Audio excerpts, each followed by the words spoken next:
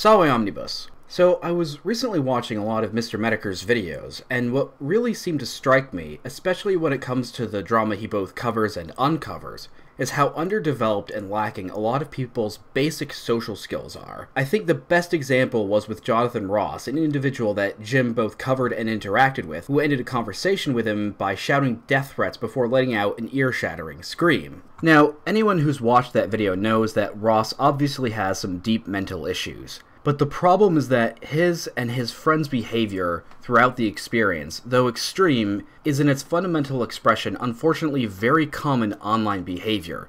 The outbursts, the lack of restraint, the lack of any basic respect. So what I'm broadly talking about here is online drama, and hopefully over the course of this video I can give some advice on how to spot it, avoid it, and resolve it. So what is drama? Well, I think I'll start by stating what drama is not. Drama is not a heated argument about a non-personal topic.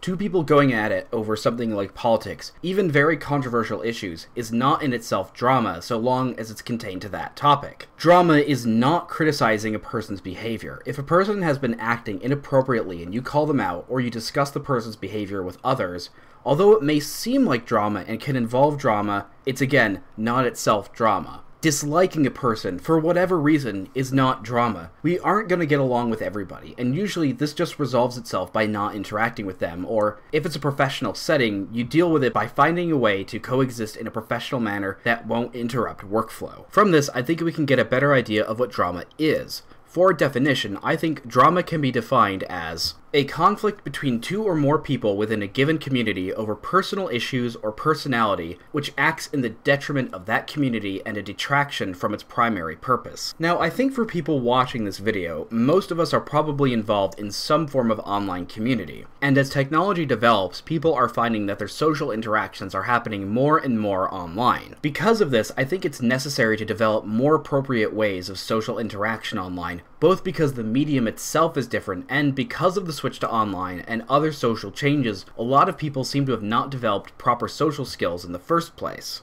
Now, I think the platform that most of us are familiar with when it comes to having these online communities is Discord. Discord is a program that allows users to join and create servers in which you can create multiple text and voice channels to organize discussion of the given subject of that server. Its problem, I would say, is that it's a very addicting program as opposed to Skype or Google Hangouts in which you need to set up the call. Discord is instantaneous and you can get on and off within seconds, post images and text within the various channels. Platforms like Discord are increasingly becoming hubs for various online communities, and I've noticed that they're also becoming hotbeds of drama. So how do we deal with the online drama?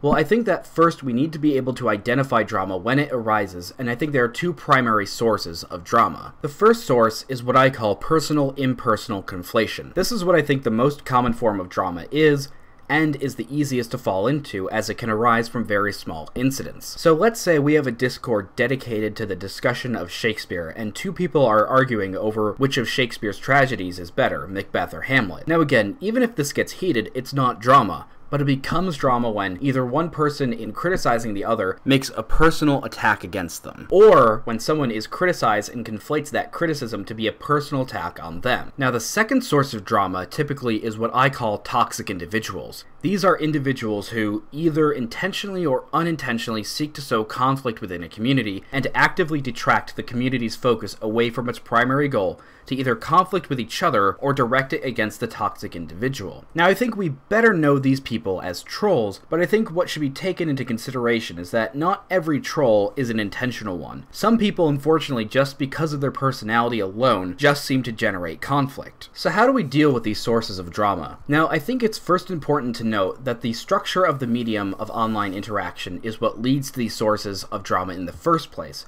Because let's think of how these communities translate to real life. Now, it's no secret that these communities tend to be predominantly male, and in real life there are, and were, predominantly male communities centered on something from sports to politics to drinking. We have communities that are male spaces where men get together and interact socially, and the conversation usually switches back and forth from a discussion of the primary topic to general lighthearted conversation. Now, as far as I'm aware, these communities rarely have to deal with toxic individuals, primarily because trolling doesn't translate to real life. If a toxic individual said or did the things online in a real-life community, they'd get their ass kicked, and even more fundamentally, they probably wouldn't even be in the community in the first place. And as for personal-impersonal conflation, in real-life communities, the temptation to cross the boundaries or display petty behavior is greatly mitigated by two factors. Number one is that these boundaries are a lot better defined, and our desire to cross them lessened because in real life, we have the ability to read body language. We can sense the emotion and thoughts of a person much better when we can see how they physically respond, as opposed to just hearing the inflection in their voice and what they're saying. The other factor, and the one I think that is more influential, or at least more direct, is that if you say something that clearly crosses the line in a real-life conversation that's completely inappropriate, the other guy will probably punch you in the mouth, and deservedly so. And generally, the way men respond to this is you take the hit, get up, and apologize. We admit we were wrong, and we accept the punishment. And hopefully the other guy accepts this, forgives you, and you move on. Now obviously these two factors are absent online.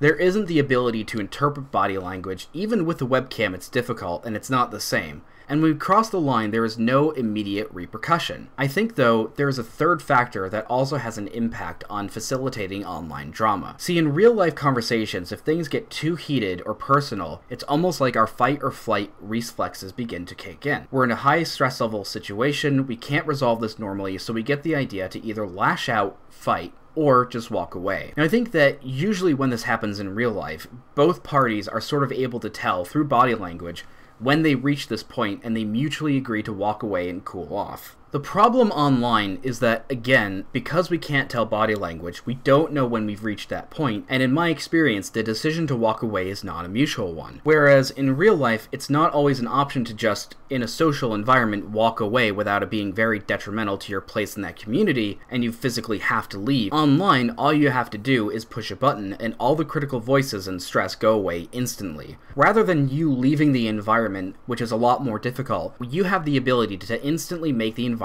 go away. So where does this leave us? It seems that because of the differences between online and real life, the safeguards that normally prevent this sort of drama from happening are down, and we're going to have to deal with it. So I think that what we can do when it comes to the first drama source comes down to being more aware of and careful with what we say and how we say it. We need to differentiate between criticisms of our ideas and our person, and know not to make personal attacks. And I know this is very basic stuff, but drama seems to be everywhere, so obviously people either don't get this or aren't making the effort to practice it. Now, as to how to develop this and to have better online conversations, I think it's necessary to be in real-life communities where these safeguards do exist, and when online, try and emulate that. I know it's a stretch, but I don't think it would hurt to treat online conversations as though the people you were speaking to were in the room with you. Because I think the way we tend to approach these online communities is the reverse of how we approach real-life ones. In real-life communities, we approach them with the attention of what we can do for that community. That in this circumstance, we exist to serve and better the community. Online, however, we see communities as there to serve us. That we can make it pop in and out of existence whenever we want, and that our interactions on it are trivial, and thus we shouldn't take the same care as to how we interact with people. So again, I think that the best advice I can give to prevent and deal with online drama is think before you speak, join a real-life community, and treat online communities as if they were real life.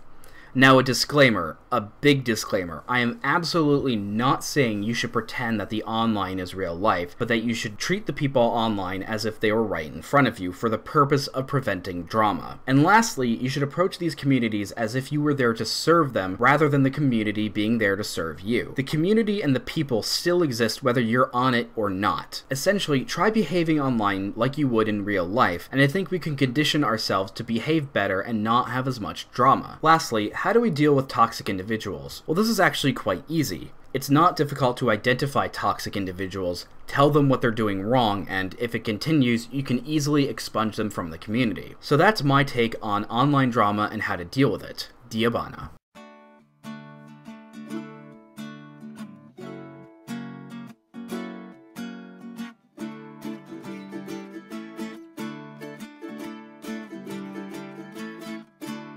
Wir wollen unseren alten Kaiser Wilhelm wieder. Wir wollen unseren alten Kaiser Wilhelm wieder. Aber den mit dem Bart, mit dem langen Bart. Aber den mit dem Bart, mit dem langen Bart. So schwärmten unsere Eltern von der guten alten Zeit. Sie liegt so fern und weit, die alte Kaiserzeit. Doch war sie wirklich besser, diese gute alte Zeit, als einst der Opa, die Oma hat wohl gefeit. Ja, mit Jagdgesang und mit Hörnerklang, rings um Fair Berlin, durch die Wälder ziehen. Ja, mit Jagdgesang und mit Hörnerklang, ritt die Oma mit dem Opa. Doch sie hielten an und küssten sich, sonst wären wir